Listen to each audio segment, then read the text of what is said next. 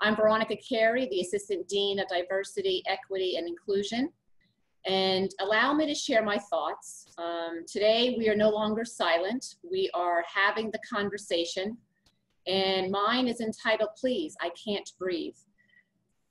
African Americans in the US are in pain. Our Drexel community includes African Americans, persons who identify as African American and Black.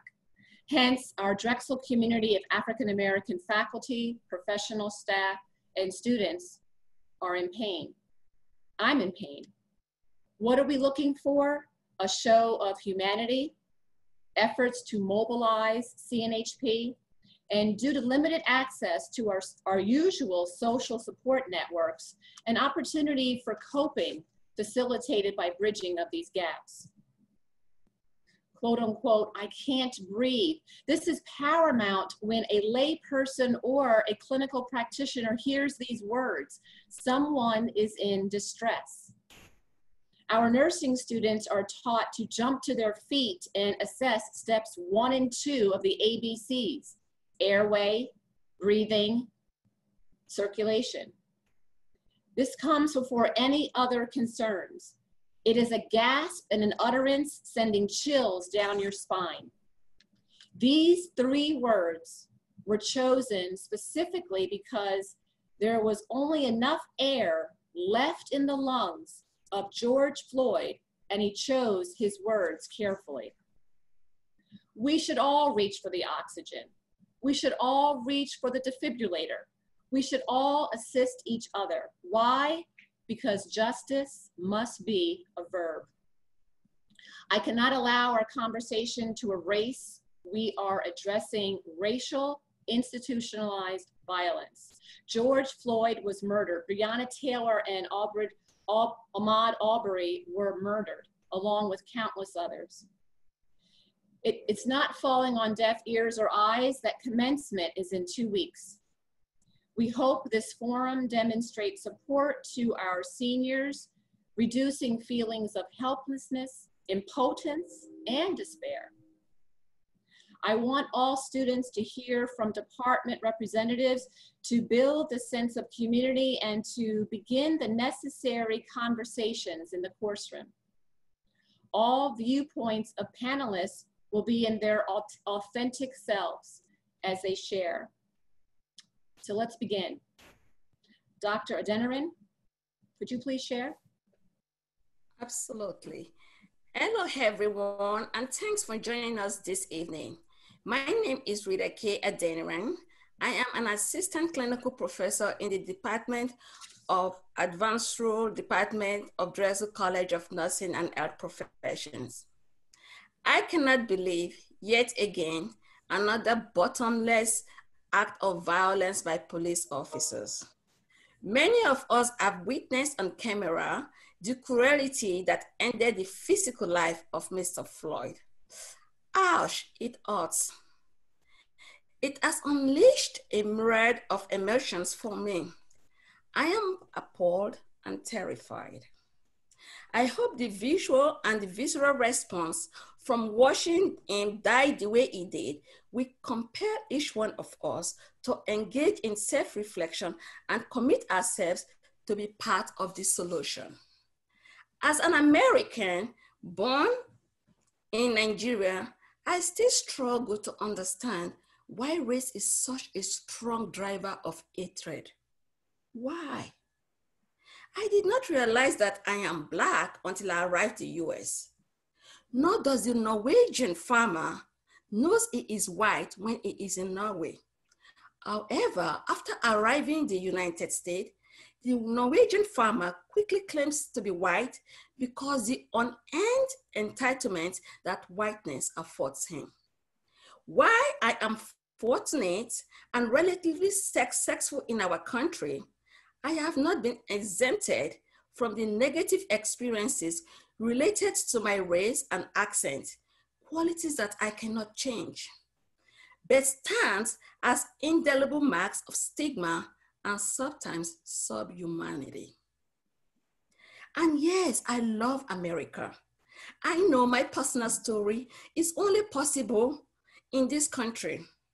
I believe in the greatness of America, and we have better days ahead. Allow me to share my experience. Not too long ago, I took my 5 children that I battered in America to a store in Delaware County, Pennsylvania. And a white female called the cashier, a white female cashier called the police on me because she does not believe I should be able to afford what I was about to purchase. When the officers arrived, the cashier pointed me out, and the first officer grabbed me in front of my children, asked, how did I get the credit card? I told him, I am an healthcare provider and I am an administrator, please. Oh, thank God, there was another officer that day. I am still alive. The cashier later explained that she thought I was a welfare mom and wanted to prevent fraud before it happens. This is in front of my 5 children. The store manager and the police officer apologized profusely after they learned what happened. Yes, they apologized, but I carry the invisible scar of that experience. Incidents of police brutality often open the wounds from this particular experience, including the horrific happening surrounding the death of Mr. Floyd. If you are privileged, why it is not your fault to benefit from unearned entitlements, do not take it for granted. I only ask you to not allow the luxury of obliviousness to blind you from the glaring evidence of injustice and unfairness that are occurring every day where we live, work, and play. Policing or police brutality should not be the only focus.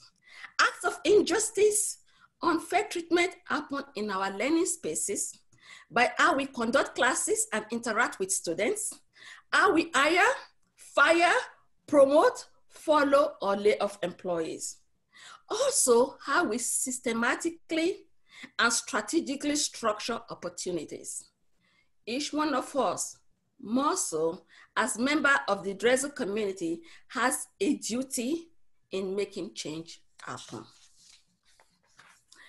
Speaking from my experience as an alum of Drexel University and a proud Dragon, I know we have taken giant strides on the journey towards equality. However, there's still a long way to contribute and help bring out the best of America.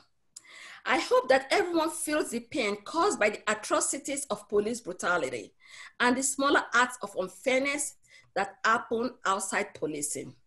Sometimes these inequalities of people because of variables of diversity are normalized in ways that we no longer see it as bad. Perhaps the unfair treatment of the order, whatever the order may be, will be more glaring if each one of us authentically empathize and make it personal. For example, let each one of us replace Mr. Floyd with someone we truly love in our life and reflect on how you will feel if that happens to that person. We are at crossroads in our country and we must take action to accelerate enduring change for a better country from our vantage point as students, staff, faculty, and all administrators. Thank you for listening. And I'll pass it back to the moderator. Thank you. Thank you. Dr. Ballinger, would you care to share, please? I'm Jess Ballinger, Health Administration Department. I teach courses in bioethics and the history of healthcare. As a historian, it's my obligation to introduce my students to some of the darkest, most depressing episodes in the human experience. Regarding race, I asked them to look long and hard at the horrifying history of unethical research on African Americans, at how, in so many ways, modern medicine has been built on the brutal exploitation of Black and brown bodies. How the context of slavery, segregation, white supremacy, and racial violence have historically been reproduced in healthcare. and how the historical weight of all these things is compounded into the present to produce gaping disparities in health and healthcare. What I worry about the most as I lead students through this is that it can be demoralizing. These are shocking and horrifying things to contemplate. I think it's crucial to teach these things, but I worry that I'm only deepening the pessimism about social change that they come into class with. And that's not just a hunch or a feeling I have, by the way. I do polling with my students at the start of almost all my classes, so I actually have a lot of data on pessimism that they have about social change. But I'm concerned because I think the biggest barrier to justice is the widespread belief that these things are immutable, the product of human nature, human greed, and corruption that can never really change. As an antidote, I also do try to teach my students about the legacy of political activism in healthcare, about healthcare practitioners who have seen the political struggle for justice as central to their practice, and political movements that are oriented around the struggle of improving health and healthcare. I also think this is something we should talk about more as healthcare professionals. There are clear political and policy implications that flow directly from the social determinants of health, so maybe we ought to talk about them more as the political determinants of health and look at the ways we can join the political struggle for justice, not just as private individuals, but with the full social authority and power that we enjoy as professionals and members of powerful institutions like this university. Now, that's pretty much been my normal teaching challenge for a long time now. But this moment is one of those rare times where the present is actually outdoing the past. And I've been worried, I've been scared, and when I think about all what's going on right now and what I've said, it doesn't even begin to describe, I think, the magnitude and complexity of what we're facing. Shall we add, for instance, climate change to our discussion and talk about how race and health are entangled with that? I can't tell my students or my children, who as it happens are about the age of most of the students I teach, I can't tell them that everything is going to be okay. And that's hard for me, especially given what I teach. That is hard for me. But even if I can't be optimistic, I do still have hope. I don't know how my students are dealing with this right now. Over the last few days of the term, I'm going to try and find that out. But I can imagine, I can hope that this massive upsurge of protest at racial injustice, this massive demand for change that they're seeing, and that maybe some of them are even participating in, is actually giving them some grounds for encouragement, for hope. So let me end with a quote by Václav Havel that some of you may be familiar with. Hope is not the conviction that something will turn out well, but the certainty that something makes sense, regardless of how it turns out. I don't know where all of this is going to end up, but I do know that what we're trying to do here today makes sense. And I thank Dr. Carey for bringing us together. Thank you so much, Dr. Ballinger. Professor Gonzalez, would you like to continue? Sure, thanks. Hi, I'm Maureen Gonzalez. I'm an assistant clinical professor in the undergraduate nursing program and a four-year member of the Board of Diversity, Equity, and Inclusion. I'm here today, like my colleagues, because I'm sad and angry and want to be part of the solution and not the problem. We in the undergraduate nursing program have always put forth the mission of inclusivity in our classrooms as a major priority. And we include disparities in healthcare for racial minorities as an objective in every course that we teach. I've been lucky to be the chair of reproductive health in the undergraduate program. And I have emphasized and included the high rate of maternal morbidity for women in childbirth of African-American race. In this country, and as a prime concept of both what we lecture about and what our dialogues in the classroom are about. We as nurses take an oath that requires us to do the right thing and do no harm. And for that reason, we have to speak up against what is going on and the present day racism. We're at a critical place in dealing with this long-standing racism in this country. And I want to be part of what we want the future to look like, both here at Drexel in our community and abroad. I'm here so that you know that nursing is reflecting and acting on this. And we will move forward from here so that the Drexel community is a safe and inclusive place for you, all of you students, to live and learn, and all of my colleagues to work and practice. I'm truly humbled to be here. I don't feel like I should be sitting here. And I hope I don't say the wrong thing today, but I want to be part of the solution. And this is important for me as a professor, as a nurse practitioner, and as a mom in this community. So I'm humbled to be here. Thank you, Dr. Carey, for including me.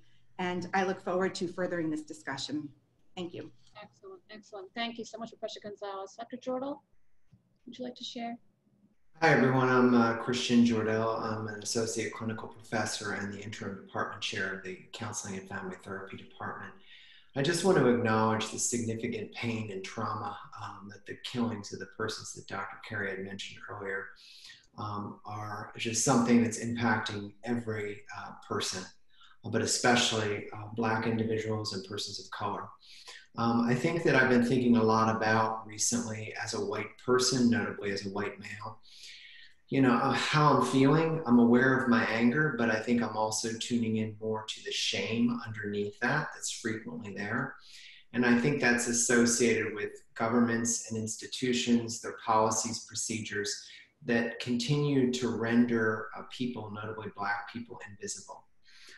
I also think that I believe that the journey to becoming aware of one's privilege, notably one's white privilege, is something that you spend a lifetime doing. It's work every day.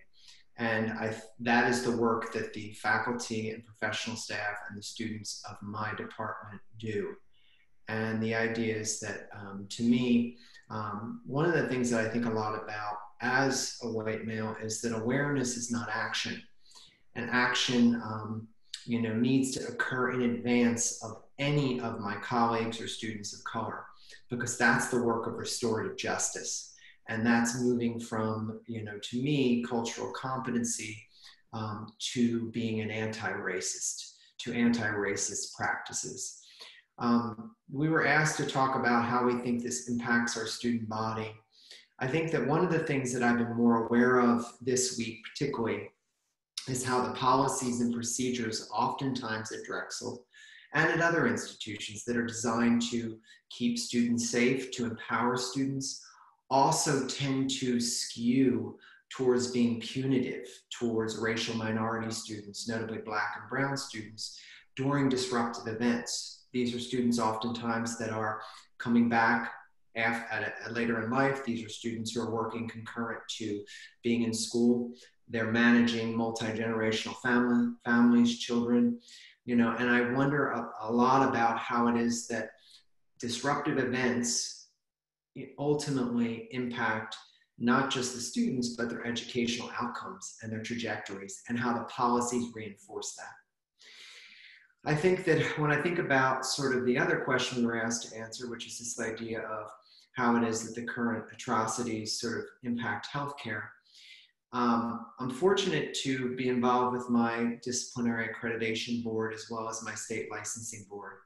And so when I think about university and program accreditation and license-specific or certification-specific requirements, they always stress cultural competency, especially in outcome-based frameworks. But I think that competency is so often narrowed as inclusion or awareness, and it does not include anti-racist education. And I think that awareness without education specific to social location, to power, to privilege, that only reinforces top-down healthcare delivery, and it only reinforces adverse health outcomes among Black and brown people. And so one of the things I would put out there, I think we're thinking about in our department, is how it is that we build programs that sort of ultimately attract students. How is it that we have policies that are inclusive, but more to the point, restorative? And how do all our programs embed within them curricula that specifically speaks to anti-racist education? So thank you very much. Thank you very much. Richard, Tina, would you like to share next? I would like to share a little story, if I may, that I think that would encompass everything that we're talking about right now. And everyone, I'm Rich Pepino, Food and Hospitality Management. And I'd like to start off with a small quote. A life is not important except in the impact it has on other lives. These words were spoken by my childhood hero, Jackie Robinson. As a child, you choose who to look up to and who you would admire and respect. And so having a wonderful family myself, I also am going to speak about my grandparents, especially my grandfather. My grandfather, Frank, he was a first-generation son of a poor immigrant family who arrived here from Italy just after World War I. Thinking back to stories that he would tell about my family and always how everyone would eat together and they would share a lot of practices together, but a lot of things came back to our family at the table. Now, depending upon money at that time, you could say maybe they had the money to buy cheese, maybe they had the money to buy meat. But one thing, they were always very involved in those values that were shared at the table. And now, as I look into the future and see where we're at today with society, I observe families that are raising children in what we call today food swamps and the swamp culture. As a result of this, we are not only affecting the nutrition of our children, but we're starting to lose the values that come with eating together as a family. And in full, I view myself looking back at even with my grandparents and getting that Happy Meal box if you go to McDonald's. And now I ask myself, how happy truly am I if I do that with my own children? It's a question I ask. And then also looking back at my grandparents, I think back to Frank, and as much of a good man as I saw and I observed, when I was younger, I also now realize that his opinion of race was much more narrow-minded. And that came with maybe the day and age that he was being raised in. But as Frank grew older, Frank changed. And I saw my grandfather change in front of my very eyes. So much that by 2008, my grandfather not only voted for Barack Obama, which as a child I never would have imagined, but he actually proudly put his bumper sticker on his car. Barack Obama said that change will not come if we wait for some other person or some other time. We are the ones that have been waiting for it, and we are the change that we seek. Then for my grandfather, Frank, Barack Obama became the change that he saw. He no longer saw the color of his skin as an impediment, but rather he saw a person that he shared core values with, who stood there with integrity and would provide leadership. So Frank will always be my hero, because as Jackie Robinson felt, good people impact other lives. And Frank left an indelible mark on my life character. I just hope I get to live up to his expectations. Thank you. Thank you, Richard. I appreciate that immensely. Michelle Radigan? Yes. Hi, everybody. My name is Michelle Radigan. I teach in the Department of Creative Arts Therapies, specifically in the Art Therapy and Counseling Department program. I'd like to acknowledge I'm white, cisgendered female, and I am speaking to you from the traditional land of the Lenape. Oppressive systems cannot be dismantled with individual subtle shifts. If you haven't noticed, there's an earthquake and a justifiable global uprising going on right now that demands and deserves bigger action and tangible collective responses. The change needs to start with clinical education. As health professions educators, we recognize that the insidious effects of institutional racism, recent effects of COVID-19, senseless killings of innocent Black folks, and centuries of marginalization and oppression on our student body have been wearying, especially for Black, Indigenous, and persons of color students. As with other professions, the creative arts therapies are not immune to the dominance of white Eurocentric literature and microaggressions from faculty and clinical supervisors that perpetuates it. We need to widen the range of resources and information and education that have historically mainly benefited people who are white. We need to work harder to include and highlight and lift up the experiences and needs of people of color. To diversify education means to better education. To better education means to better the care we offer to clients, because the care needs bettering, especially in behavioral health care. We need to better prepare creative arts therapies graduates to move into the field ready to not only provide excellent care grounded in cultural humility, but to contribute to the transformation for institutional change, to advocate, to disrupt, to dismantle oppressive systems. There is no doubt racialized institutional violence negatively impacts health, healthcare quality, and healthcare access. But again, the change needs to start with our clinical education. The Creative Arts Therapies Department recognizes we all need to do better. So I stand here and represent my department today to say that we are here to continue to listen and to learn and to hold ourselves accountable. Thank you. Thank you very much, Professor Radigan. Now we'll hear from Professor Snyder. Thank you. Thank you. My name is Megan Schneider. I'm assistant professor in the physician assistant program, and I'm a member of the Board of Diversity, Equity, and Inclusion. I focused my comments today on how our department in particular has responded and how I hope we may be reshaped in the future. So to start with our response, our program director, Julie Kinzel, has sent a message to all of our students acknowledging the fear, anxiety, and grief of recent events. And I personally want to recognize that while the fear, anxiety, and grief may feel like a shock to our white students in particular, for our students of color, it may be both traumatizing, but it also may feel like nothing new.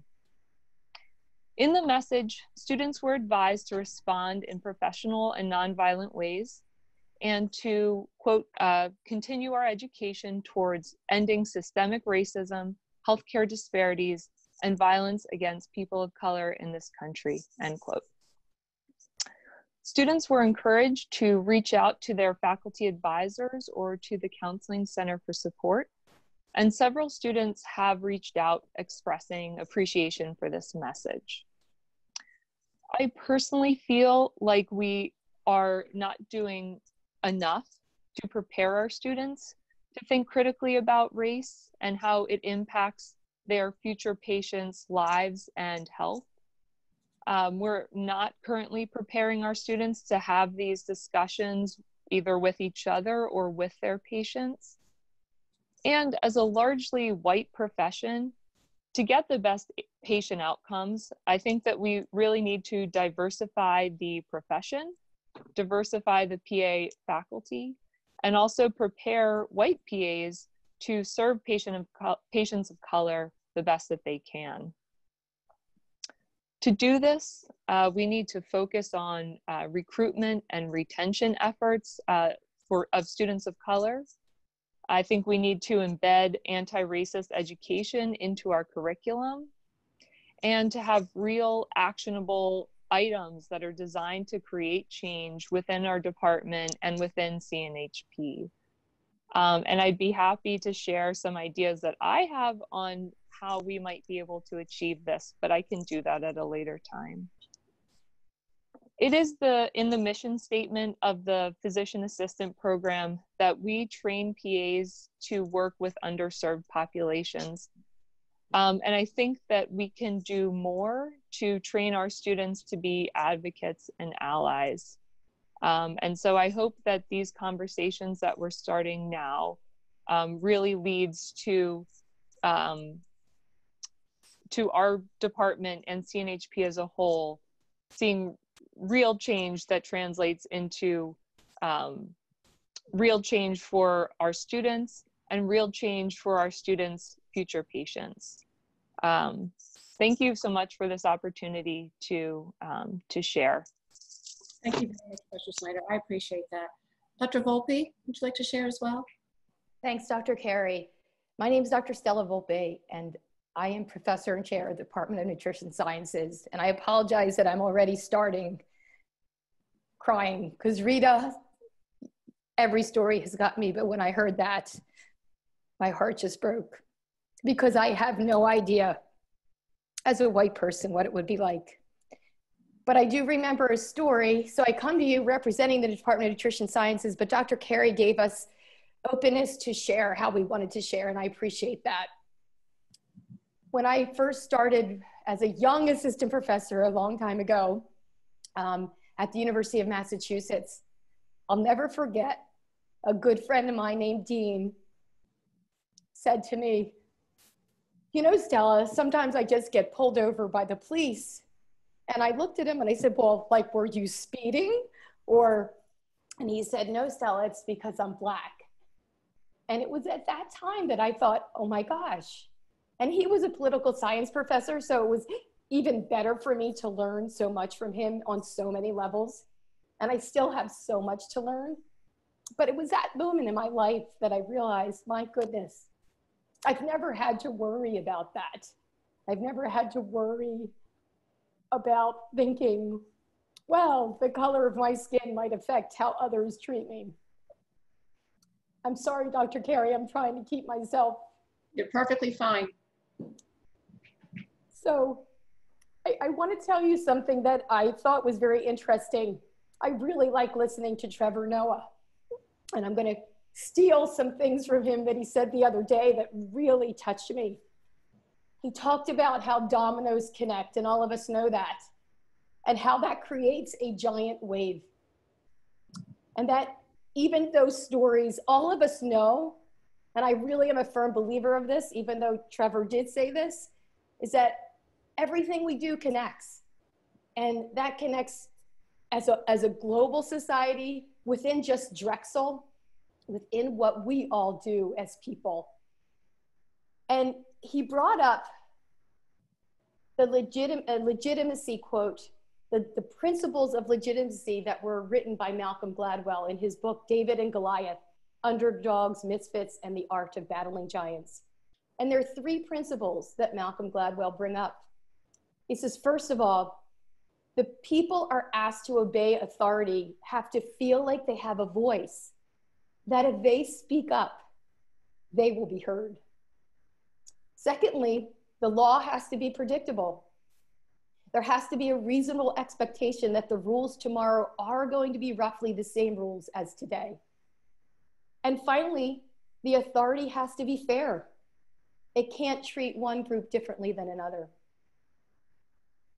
And when Trevor Noah brought this quote up from Malcolm Gladwell, I thought, gosh, when I was asked to be on this panel, and certainly I also feel humbled, that really resonated with me. It brought back my story to way back when I was a young professor at UMass with Dean. And it also reminded me, because this might sound trite, but it really is one of my favorite quotes from Dr. Martin Luther King, when he said, he hopes that his children can be judged by the content of their character and not the color of their skin. And that's a quote that honestly, my whole life I've really enjoyed and listened to and tried very hard to think, okay, that is really how we all need to be judged by the content of our character, and especially those who are Black. So I truly thank you for this opportunity. I apologize for not holding myself so well. That is my emotional Italian, as I say, but I can't help myself at times because this has really hit me very hard, and I feel words cannot express what I feel for the Black community. So thank you, Veronica. Dr. Carey, thank you for this opportunity. Yes, thank you, Dr. Volpe. And Sarah, I believe that you are aware that you're next, but I'm going to move Chuck in before we lose him on the phone, if that's okay. Thank you. Chuck, would you like to share? Yes, thank you. I appreciate that. Well, wow. My colleagues are sure something to follow. And I will work hard not to repeat anything that you've already heard, but my name is Chuck Zaccardi. I'm a chef and a food grower and teacher of growing food. And I'm an assistant clinical professor in the Food and Hospitality Management Department. I just want to say that you know, I'm a privileged white man in America, and I don't have a problem admitting that. I have a problem with that, and I'm also racist, and I'm not saying that because I'm on a clear line of racism that's recognizable. I've had many black friends in high school, and one of the stories that sticks out is that I was walking side by side with one of my great friends in my neighborhood, which is largely a white neighborhood in Wynwood, and a police officer drove by and he slowed down and eyeballed my friend. I was completely oblivious to that. And he said, "Did you see that?" And I said, "See what?" "I'm just kind of walking with my friend." He's like, "That cop," he was a white cop, and he eyeballed me. He's like, "What are you doing here?" kind of thing. And I'm like, "Really?" I kind of discounted it. I'm like, "Did you really, that happened? That didn't happen. Really?" He's like, "Yeah, that's exactly what happened." And that's the first time that I really saw the line. And I was like, wow, I was just happy to, you know, have friends that were cool and fun and didn't have inhibitions and kind of were, you know, were just very enjoyable to be around. And whether they were black or white or whatever color they were, didn't matter to me.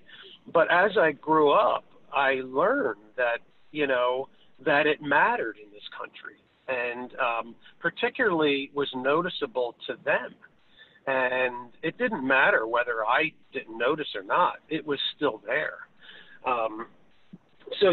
So I had very frank conversations with my black friends in school, and they taught me a lot. They really opened my eyes to how they had to live.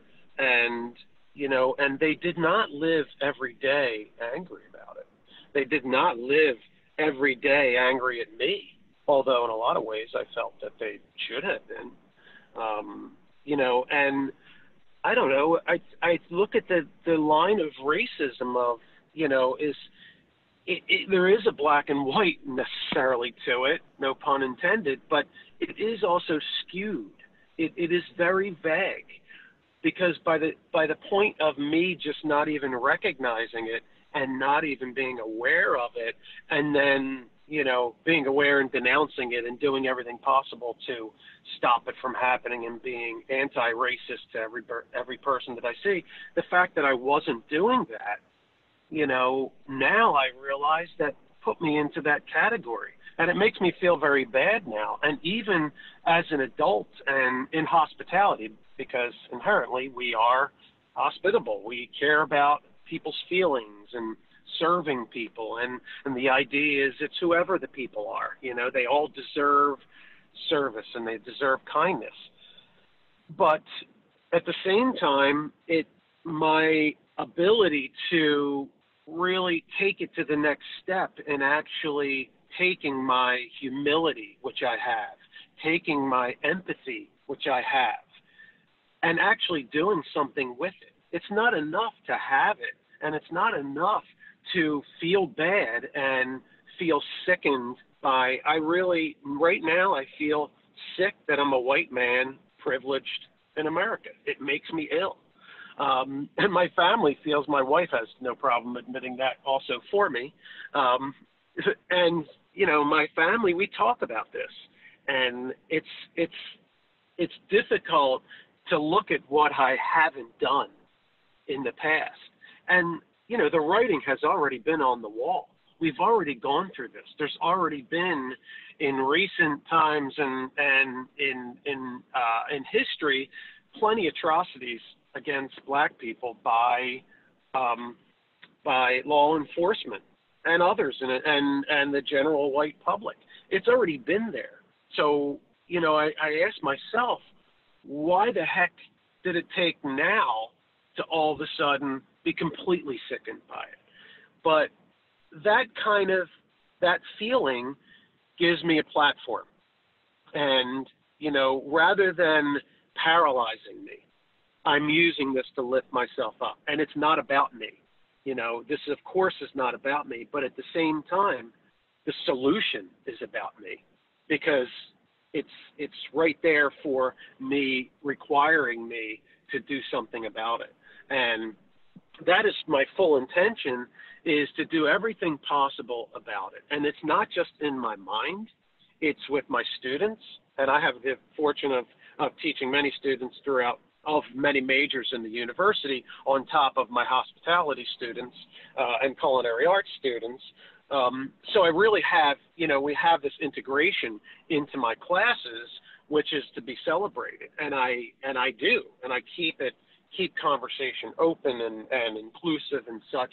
And it's always positive. So it's not, it's not something that every day and every night that it weighs on people's head, but it absolutely weighs on the African American community, even though it's not right there in front of us. They're not, the students in my class and the people in my life aren't always saying something. It's not a subject of conversation constantly, but it's there. And now we really, really see that it's there. I mean, negativity has gotten momentum in this country. And what also gets some momentum is positivity. And that's in a good direction. Drexel has been pretty good at squashing any momentum of negativity. When an incident occurs, they squash it. That has been very good. But squashing the momentum now is no longer enough. You can't just squash momentum and then leave it there, because that's actually not progress. I am looking forward to now, even though it's late, but it's not too late, to be very much part of this progress. And there's a professor, a Dr. Arthur Shostak, when I was in graduate school at Drexel. He wrote a book called Viable Utopian Ideas. He was a futurist. And I really loved talking to him, because he was all about his idea of the future and these viable utopian ideas, these beautiful things that actually can occur, and then how to make them occur. Well, that's where we are now, this total inclusive, this total diversity, and this total respect and empathy for one another as a whole, particularly the Black community, the white community with the Black community, and everyone. That's something that can happen. Now what we need to do moving forward is have these very specific action steps on how to do that. And the white community needs to be more so a part of that. It's not just enough to say, I'm good with it all. That's not enough. You actually have to be part of the forward momentum in actually making it good. Absolutely. So in the end of that, yes, go ahead. No, I'm just asking you to kind of, wrap up your last comments, please. Yeah, so we have to ask ourselves questions, and then on top of that, we have to answer those questions. And I'm really looking forward to being part of the positive answers. Thank you. Thank you. Thank you for joining so remotely. I know there was a process with all the storms and everything, you and Professor had some issues, so I'm glad that you were able to attend. Dr. Thank you. Hi, everyone. I'm Sarah. I'm from the Department of PD and Rehab Sciences, and I also work at 11th Street. So I want to speak from both of my roles, and I'm going to start with 11th Street because part of what we're talking about is the intersection of racism and health, and that is something we've been doing at 11th Street for such a long time. And of course, the recent events have had their impact, but this is something long-standing for 400 years and something we are trying to tackle in this space of time. We weren't here for the beginning of it, and I would love to think that we would be here for the end of it, but realistically, that's probably not likely. So it's really about doing our part in this moment. I certainly see the impact of racism on health every day I'm at 11th Street, and I could talk for 4 hours of different stories to exemplify that, but I want to leave some time for questions. So I will say there are a couple things that we do at 11th Street. We've had an Undoing Racism group among the staff for a long time. that unfortunately I have not been able to participate in because I'm teaching on those days. But we've recently started an anti-racism group that's a combination of staff and community members, and I do sit on that group, and it has been such an incredible honor to be in that group, and such a grounding experience to be there during these times and to feel like there's something that I can do and participate in. So I encourage all of you to check out 11th Street and really look at the work we're doing over there. It's the most wonderful place I have ever provided healthcare. I feel more enabled to provide good healthcare there than I have ever felt anywhere working in my career prior. I want to say a little bit about me because people do not always think that I'm white, even though I certainly enjoy white privilege most of the time. And I tell this personal story because that was something I was aware of when I was extremely young. And when I was 5, we went to Greece, and I wandered off from my family for a moment, and some lady thought that I was lost and came up and was speaking Greek to me and seemed concerned. And then when I identified my family, her whole mannerisms towards me changed when she realized I was connected to the white people over there. And I remember very vaguely just being aware of that and kind of playing around with that as a kid, playing around with how people perceived me. And I certainly have never suffered for any of those perceptions. I want to be clear about that.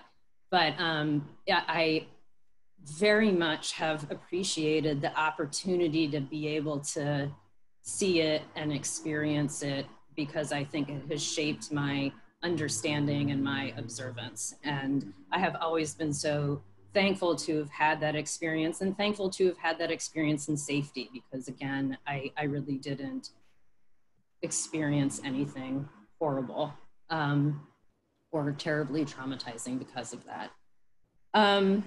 So I want to read the other piece that we're speaking to as our students, and as somebody who teaches this content a lot and somebody who's at 11th Street, I've certainly been approached by a lot of students, and I think the most common concern and question that I have had from white students is, you know, what can I do? And I want to read to you guys something. We have a class where we provide feedback to our students, and at the end of feedback, I provided some students literally just before this, and I want to share that with you guys. I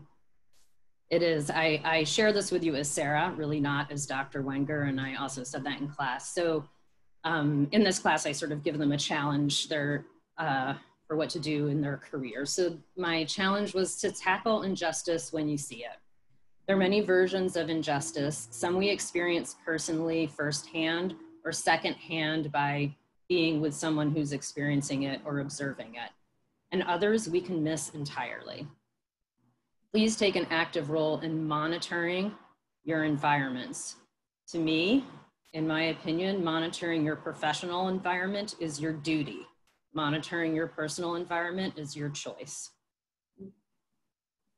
So monitor those environments for injustice, and not merely address it when it is obvious to you, like it is right now. Please specifically stand up to racism in this moment and moving forward. If we engage in evidence-based medicine, as we so strongly value, we must acknowledge health disparities based on race. Racism is active in the healthcare system, and it causes morbidity and mortality among people of color. These things are very, very clear in the literature, and the unknowns are, how will we as a system address it? And I want to speak some specifics, because if I'm going to give this charge to my students, I myself need to act on it, and we need to act on it as a college. And I think there are some specific things we can do as a college to speak to what Rita was saying about structured opportunity, looking at our scholarships, looking at our application process, looking at Clin Ed. I think it's wonderful to do. I'm so happy that we're doing this talk, and I will be happier when we move forward and really provide our students with tangible changes and model what it is that we're talking about today. Thank you ever so much. Eileen Baer from Vice President of Public Safety. I saw that you were on earlier. Is Eileen still with us? I'm still here. Excellent. I'm here. Eileen, would you like to share? Because I think a lot of students would be and faculty and staff would like to hear from the Chief of Police. So I didn't prepare a statement, Sure. but that's okay, because I asked Dr. Carey during a conversation with, I guess it was Monday, Dr. Carey, with Kim Goldstein and several senior leadership members from diversity and Title IX. I explained to them all that there's a lot of organizations on campus. And as the police department, I tried to get us invited, and we're often not invited. I asked, and Dr. Carey jumped in a half a second when I said, I think the police officers need to be invited because we need to listen. So I think listening is so important for us, and then listening how we can help you. I need to say that as a police chief, and I've been doing this for over 44 years now,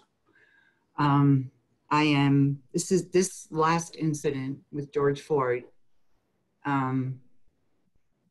touched a spark for so many people, law enforcement, because we've been training on bias and race for decades, and we thought we were doing well, and we haven't. As a chief, I'm ashamed. I am angry. I am angry that nobody stepped up to stop all the officers. That really angers me.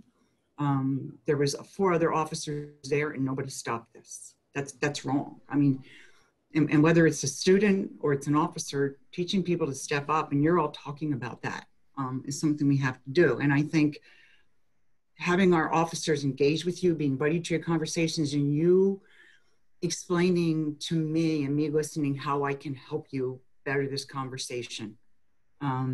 Rita, your story is so powerful, and I've listened to others, and I always wish that officers could hear more of them.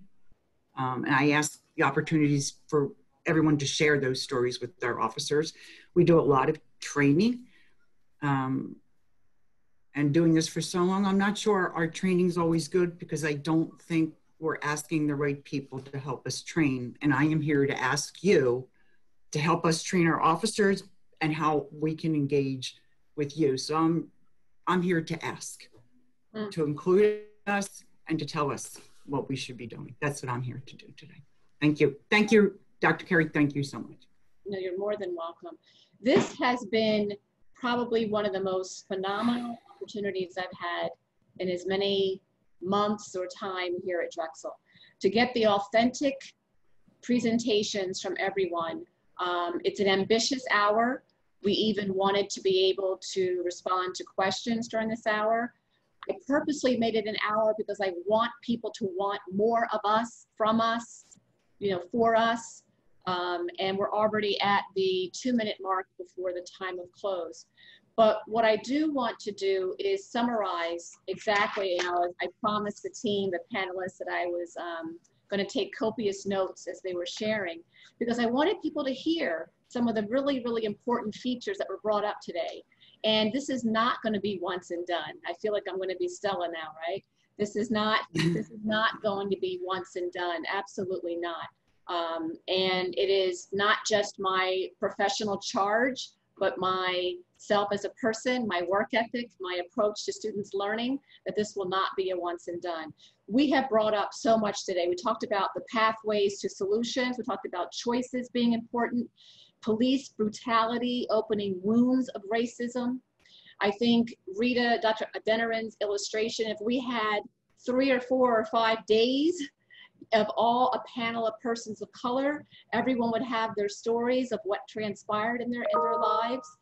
As Rita's telling her story, I'm thinking about my story, I'm thinking about my sister's story, thinking about my brother's stories. And unfortunately, persons of color have stories. So thank you, Dr. Adeniran, for bringing up your story. We have glaring evidences of injustice. We talked about that. gaping disparities in healthcare quality and access, the pessimism of social change, although we also spoke about hope, thinking critically about race. Should I be here? Should I be presenting today? Journey to become aware of my privilege. Awareness is not an action. That was shared today as a statement. We need anti-racist education. We are the change that we seek. And I totally believe that as well. Microaggressions in terms of how we're doing our part in the movement, but yet there's some microaggressions and macroaggressions that are still happening. I like the fact we talked about the morbidity and the mortality among persons of color in terms of our healthcare and our health disparities. I think that Amanda had put up some of our resources that I had shared with her before. People can go back and listen to Dr. Kiara Bridges talking about reproducing race. Go back and listen to Dr. George Yancey, two of our distinguished presenters talking about the danger of whiteness. So we're not going to be silent anymore. I want people to have these conversations in their classrooms. If faculty are hesitant, seek me out. I can give you some template type things to help engage, or invite me to your class. I've done more and more guest lectures as of late, and I want to actually do more. I feel like today was like a freedom forum, right? That we were getting some things off our chest. Our students heard from us. That was a goal of our session today. And as Eileen said, as soon as she said who she was and that she's often not invited, I was like, oh no, she's coming. She's coming, because students need to know that she wants to listen, she wants to learn. And we're going to have another conversation, Eileen, now about how we can help you with that learning pathway. So I'm sure that we did have questions. This session is recorded, so I will take it as my personal expectation that I will reach out to those questions and make sure they're answered. It may be that they were addressed to some of you, so I will forward them to you. If people have been writing to me over the last couple of days, I've responded to each and every email that I have received. Whew, we did it. We did it. I'm not going to say we're finished. I'm going to say we started. I want to thank everyone that was on today's call, because you personally brought your authentic selves today. And I know that one of the hesitancies was to say I'm speaking for my department.